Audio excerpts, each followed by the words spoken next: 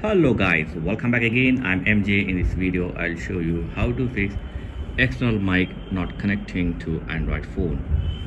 So here I have a transmitter. When I'm going to connect to my Android phone, I'm not getting the connection. Look at that.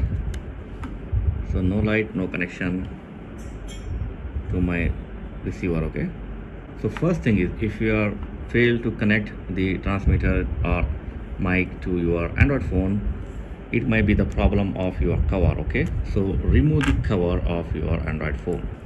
Now after you remove the cover, now try to connect it, but the problem is still not fixed. As you can see, I am not getting any connection here.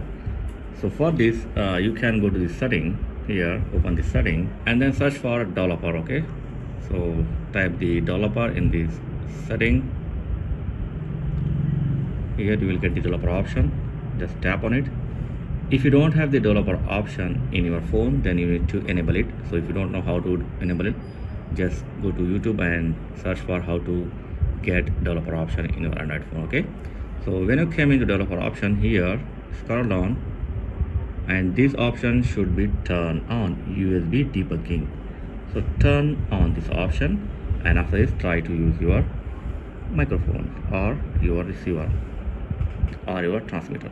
If it's not work, then the next main problem is, again go to the setting and in the search for OTG and open the OTG connection. So here you can see OTG connection is turned off. Simply turn on it. Okay, and boom, look at that. Now you can see light is blinking and it's connected to my receiver.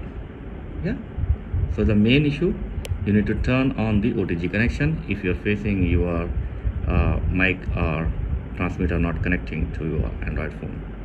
So this is how you can fix mic or transmitter not connecting issue in your Android phone. So thanks for watching guys. Catch you next time. Please like, share and subscribe. Thank you very much guys.